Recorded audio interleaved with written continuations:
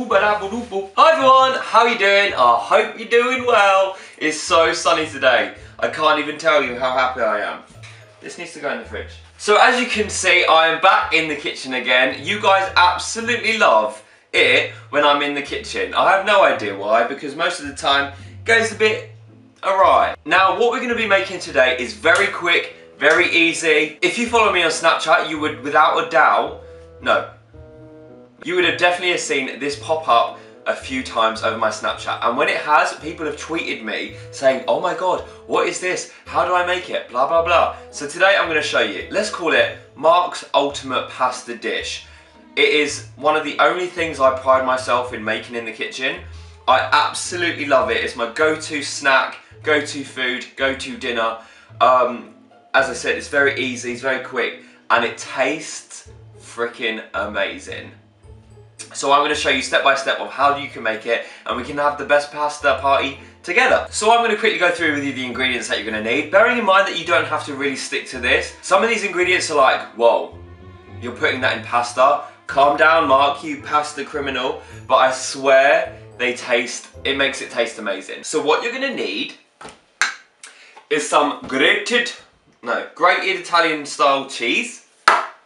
We have some anchovies. I know not everyone's a fan of this, but seriously, oh my god, you have to try it. And put at least 2 in. Obviously you can put in what you want, like mushrooms or sun-dried tomatoes, whatever you want. I went with sun-dried tomato, garlic and basil pasta sauce. Basil, whatever. Basil the Great Mouse Detective. I went for some mussels, another ingredient that you're probably screaming at the screen like, Mark, that's disgusting. No, it's not. It tastes amazing. I've also picked up some red jalapenos, 1 red onion, some lemonade. No, this needs to go back in the cupboard. How did you get out? And obviously the pasta itself. Now I've gone for the stuffed ravioli because, oh my god, this serves 2.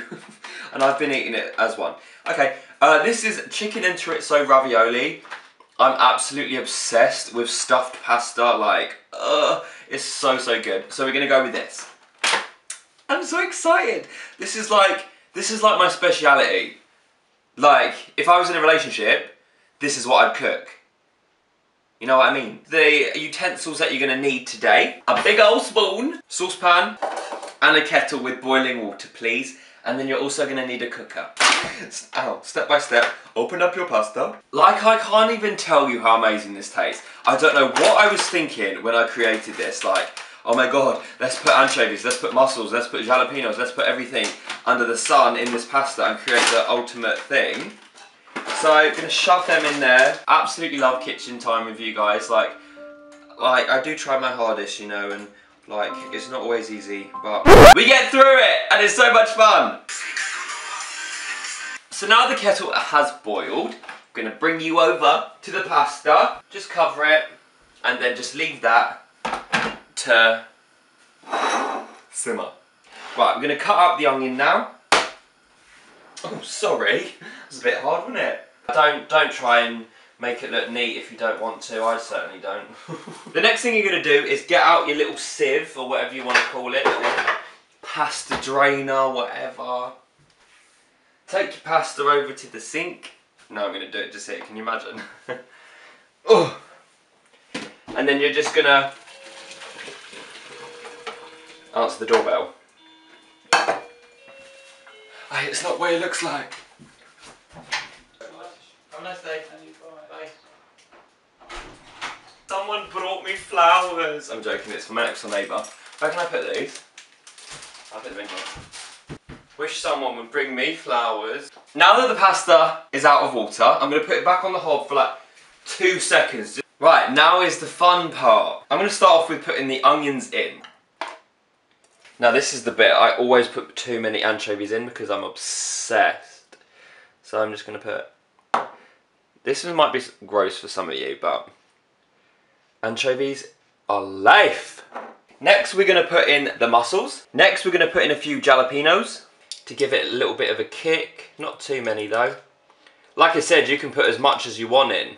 Like, this is your own signature, you know what I mean? We're going to bring it back onto the heat and then pour in your sauce.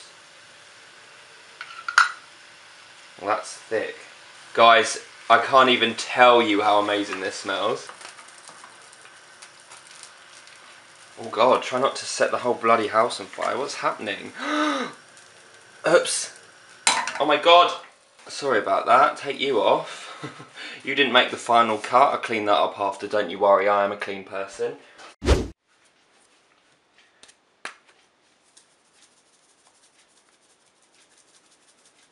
Ta-da!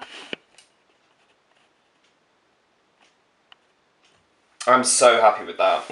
So here we go. Mark's signature pasta dish. See what it tastes like.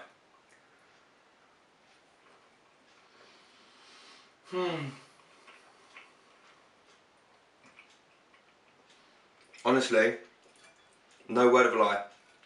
I wouldn't lie to you. It is so good. I hope you enjoyed this video. If you did, make sure to give it a massive thumbs up, because if you give this video a thumbs up, it lets me know that you want to see more cooking videos from me. Please let me know if you tried this recipe, because it would make me so happy to see you guys testing this out. Let me know what you think.